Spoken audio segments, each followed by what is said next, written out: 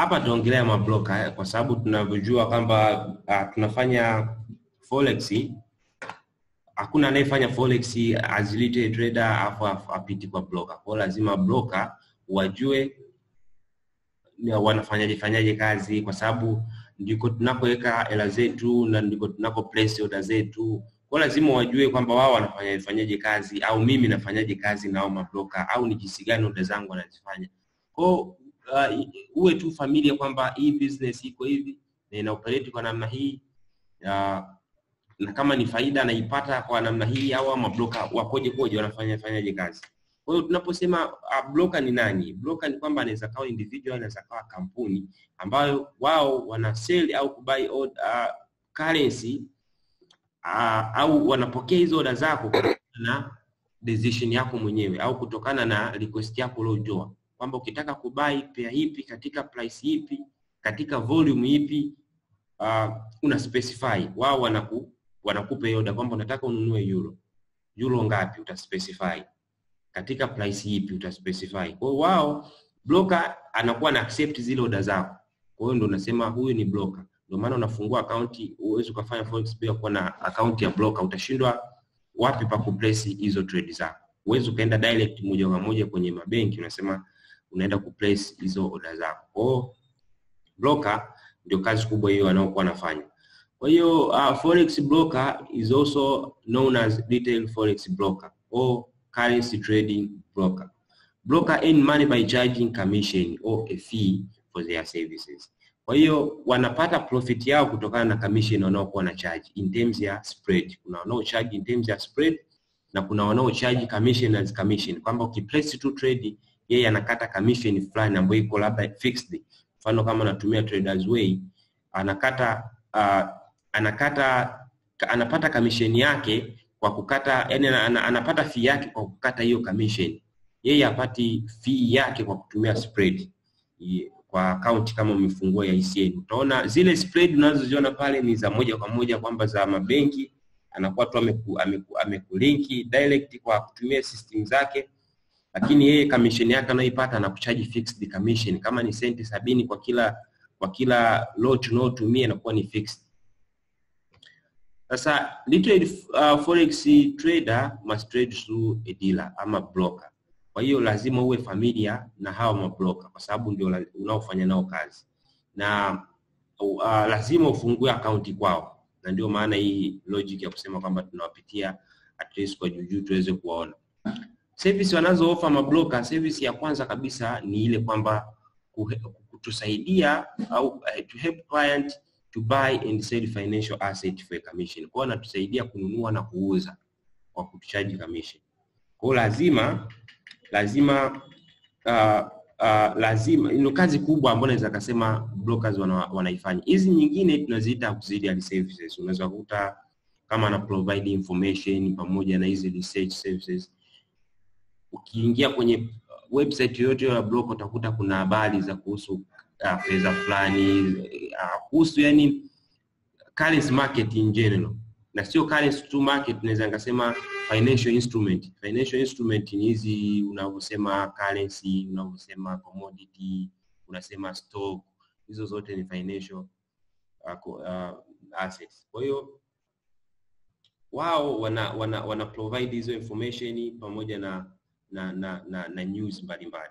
Na asset price charting, hizo chart zote ambazo unaziona tunaziangalia hapa ni za broker. Kila broker anapofungua unakuta na chart zake. Hizi chart zote zinakuwa offered na broker, ndio maana zinaonyesha kwamba fluctuation ya hii price. Kwa hiyo kila broker unakuta na chart zake, lakini zote always huwa ziko kama vile the same, ama ukikuta difference unaweza kukuta labda ni pipu 2 au 3 wanatofautiana, lakini karibia wote wana range mule, kwamba utakuta price chart zao zina range mule. Service nyingine wanaoitoa ni hiyo kwamba training. Kuna ambao wana provide some training. Kiingia kwa hata kuna seminars ambazo wanazifanya, ama wanakuwa na hizi webinar wanazifanya kwa ajili ya kuwafundisha watu jinsi ya kutrade. Kwa sababu kama wewe ni client wao wakikufundisha jinsi ya kutrade, inamaanisha wakifundisha watu jinsi ya kutrade watakuwa interested, na wakifungua account kwao wanakuwa ni faida hizo. sababu unapo trade unapata commission. Ndio maana unahitaji watu waelewe ili waweze open account na kufanya business. Professional managed accounts, kuna wengine ambao wana manage account za watu, lakini sio kwamba na device, sababu wanapo manage account ni very rare sana unakuta unapata profit, very rare. Ama the way wengine wanavyotumia ku manage account, unakuta kuna client wao wamewasort, wamewagawa. Mfano wanajua kabisa kuna client fulani ambao huwa wanawini sana trade, kwa hiyo wanawaleti, alafu wewe unakuwa unachagua kwamba account yangu iwe managed na unakuwa na list ya ma trader. Kwa hiyo wanakuwa na list kwamba kuna trader hawa winning rate zao ni 80%, 70, wanakuwa na manage hizo account zao, alafu unakuwa unalipa commission. Kwa hiyo kuna aina mbili tu za our forex broker, mbili tu. Nyingine unakuta yani unapoangalia mabroker labda ukiangalia online unakuta labda kuna mabroker karibia 1000, lakini wote wamekuwa grouped kwenye aina mbili. Kuna dealing desk na non dealing desk brokers. Dealing desk broker ni yule broker ambaye unakuta trade zako zinapitia kwake kwanza, anadili nazo yeye mwenyewe. Mfano wewe umebuy labda euro USD, kuna mtu mwingine yupo ana sell euro USD. Sasa huyo broker atakachokifanya atalinki zile order zenu. Wewe kama una buy na yule anaye sell anazilinki, inamaanisha kwamba mnakuwa mnauziana nyie kwa nyie, lakini wote imepitia kwake. Kwa hiyo amezilinki yeye mwenyewe, zimepita kwake kazilinki. Ikitokea sasa umebuy kwa mfano hiyo euro USD, alafu hakuna mtu mwingine ambaye ana sell katika price ile ile ambayo unanunulia, basi yeye mwenyewe ndo ata-act as a seller, ata place trade against na ile ya kwako. Kwa place trade against na ile ya kwako, inamaanisha wewe ukiwin yeye ana lose, au wewe ukilose yeye hapa ana win. Sasa aina hivyo ya broker wengi watu recommend au dealing desk broker, kwa sababu ndo utasikia kwamba bana huyu price chart zake hazieleweki, yani unaweza kushangaa kuna movement imetokea sokoni labda ni ajabu ambayo hata hujai kuiona, alafu unakuja tu unaambiwa labda save system ilistaki au server zilistaki au nini, na unaambiwa kitu kama hicho. Alafu kwenye non dealing desk brokers, hawa ni broker ambao hawapitishi trade zako kwake, yani azipiti kwake akadili nazo. Inamaanisha match zile trade zako na trader mwingine yote ile, kwamba eti una buy mwingine ana sell amwe kuzimatch, yeye afanye hivyo. Au wewe una buy basi yeye place order ya kuseli, yeye pia afanye hivyo. Atakachokifanya ni anakuwa na system yake ambayo ina transfer hizo trade zako moja kwa moja kwenye anaita liquidity provider. Hao liquidity providers ni unaweza kukuta ni mabenki au financial institution ambazo ziko willing kununua na kuuza currency yoyote ile, kwamba kama unataka kubuy euro basi wao wako willing kukuuzia, kama unataka kuuza wao wako willing kununua. Sasa hawezi wakakufuata wewe direct, ndio maana anapitia kwa hizi brokerage company. Kwa unakuta broker na system ambayo ina link trade zako na wale jamaa moja kwa moja. Kama ni mabenki amechagua ndio anakuwa ana sell, basi zitakuwa system yake na link moja kwa moja kwenye hayo mabenki. Sasa kwenye kulink hizo system kuna aina mbili tena za mabroker wanavyofanya au wanavyolink. Kuna straight through processing na kuna hii electronic communication network. Straight through processing ni ile kwamba broker anakuwa na link trade zako na hizi liquidity provider aliowachagua. Kama ni mabenki amechagua labda mabenki matatu, basi trade yako itakuwa ina linki, itakuwa inaenda moja kwa moja kwa hizi benki tatu tu. Kwa kama una sell euro USD, basi ile trade yako itaenda kuangalia rate za haya mabenki matatu tu ambayo yeye ameyachagua au ambaye ameingia nao, kama ni mkataba wa kwamba yatakuwa nauza na kununua hapo. Kwa hiyo trade yako kama una buy itaenda kwenye ile benki ambayo inanunua kwa bei ya juu zaidi. Kama una sell basi itaenda kwa ile benki ambayo kama una buy itaenda kwa ile benki ambayo inauza kwa bei ndogo. Kama una buy euro labda kwa mfano una place order ku buy euro, basi ile trade yako itaenda au price utakazoziona kwenye platform yako zitakuwa ni za ile benki ambayo price zake ni ndogo sana za kuuzia.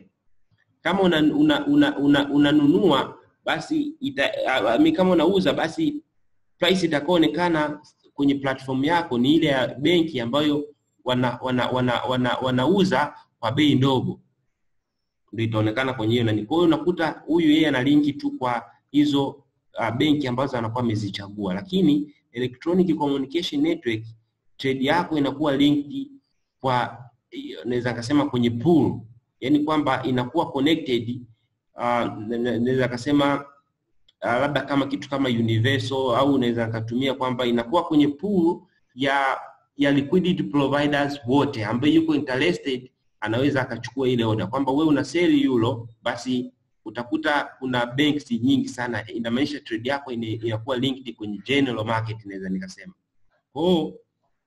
Tofauti na ile anavyo linki huyu wa juu kwamba ana linki tu na hawa watatu, huyu ana linki na yoyote yule. Kwa utakuta numbers of banks na financial institution, ile order yako imeenda.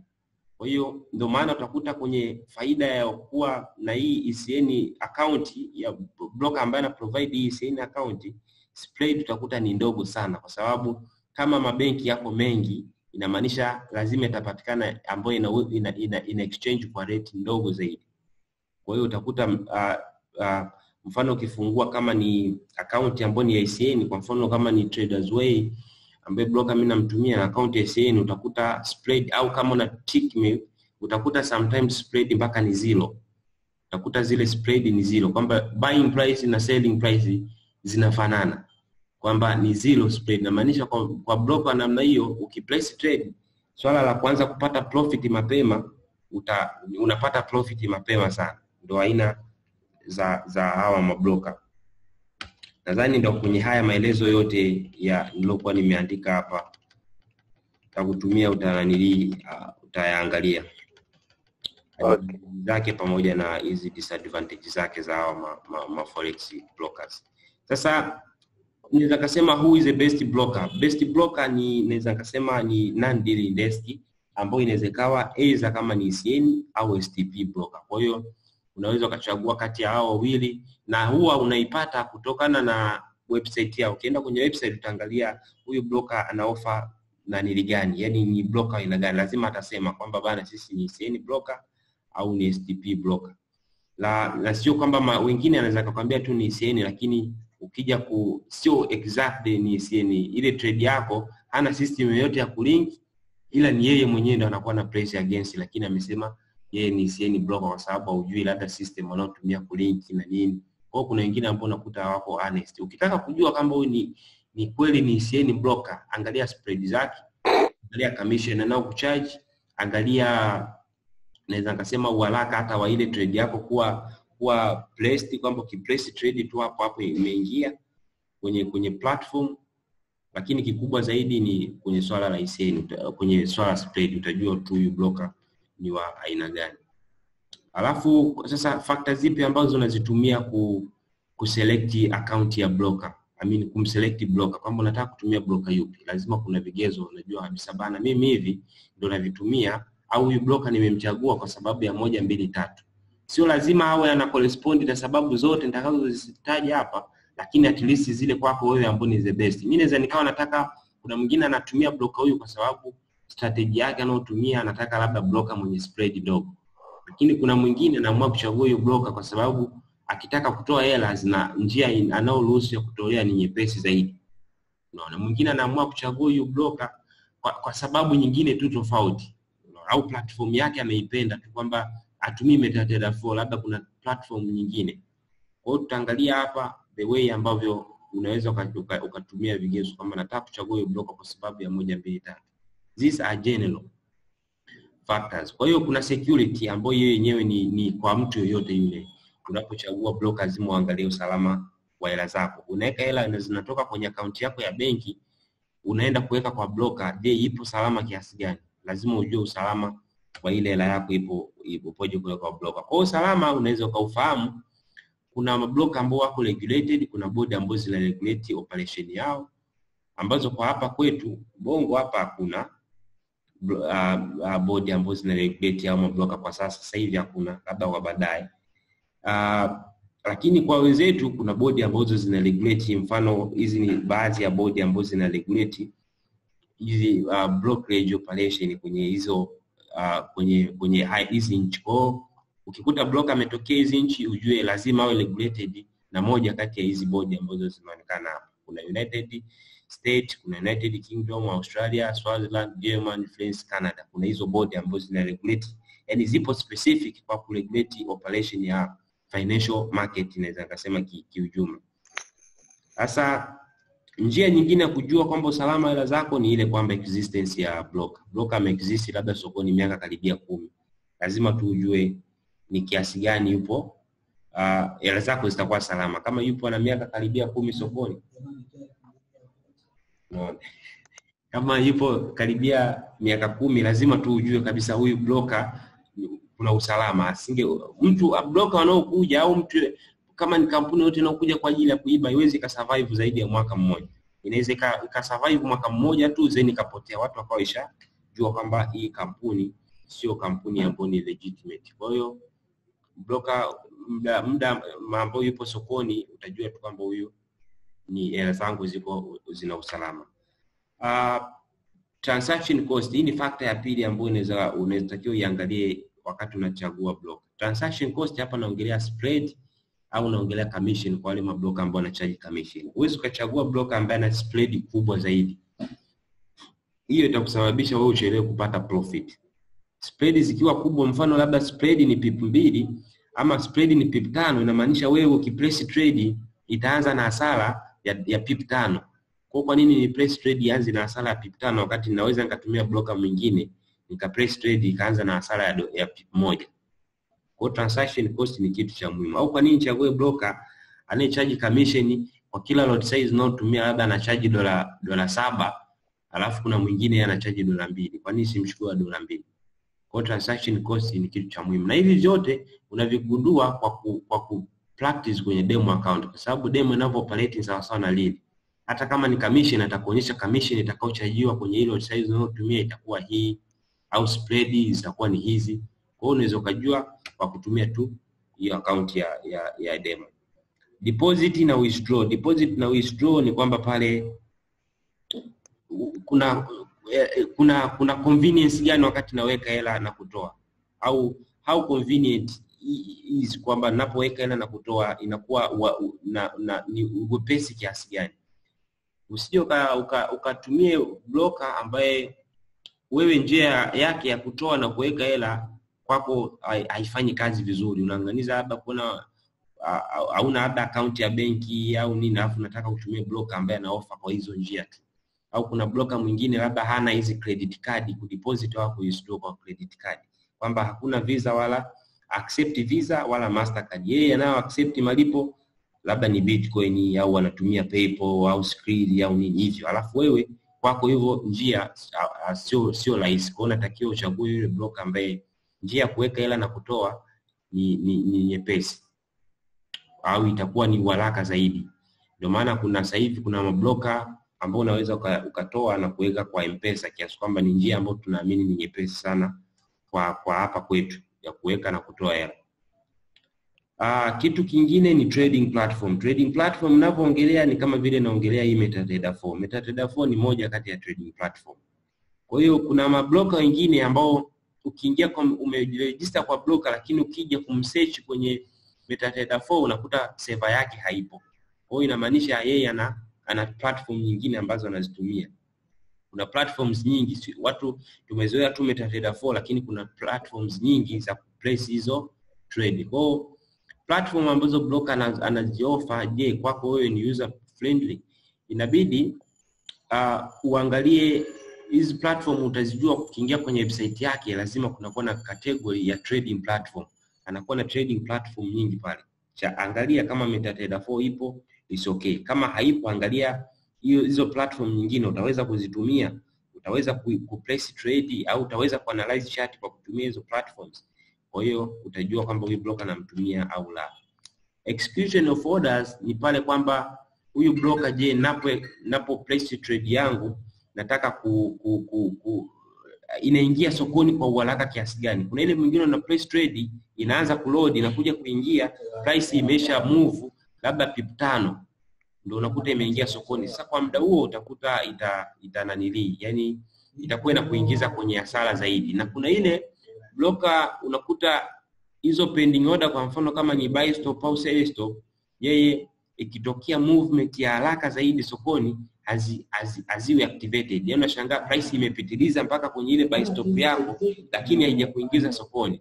Unatakiwa hiyo niliikuta kwa broker huyu ambaye ni anaitwa LiteForex. Nikauliza, akajaribu akaniambia kwamba trade yangu haikuingia kwa sababu ilikuwa na ana activate sekunde 3 baada ya kuwa price imemove. Kwa price ikimove kwa haraka ile order itaingia sokoni baada ya sekunde 3. Kiasi kwamba mimi kwangu huyo kwa kama na trade zile fast movement za sokoni hanifai. Kwa hiyo execution of order pia ni kitu cha muhimu. Customer service ni kwamba broker wote hawako perfect. Lazima kuna matatizo ambayo utakutana nao, utakutana na challenge, utakuta unataka kumcontact broker kwamba bana hiki kimeendaje au hapa mbona najaribu kutoa ile inagoma, au mbona najaribu kufanya hiki akifanyi kazi vizuri, au mbona trade yangu nimeplace. Kwa unataka kuuliza jinsi gani ile response yake hivyo, au jinsi gani anakujibu kwa haraka au anakusaidia tatizo lako. Pia ni kitu cha msingi sana kwenye kuchagua. Leverage pamoja na margin requirement. Hivi leverage na margin requirement kwamba uwezo ka trade kwa broker ambaye ana offer leverage labda ya 1:50. Itakuwa ngumu sana, itakuhitaji wewe uweke hela nyingi sana ili uweze kutrade.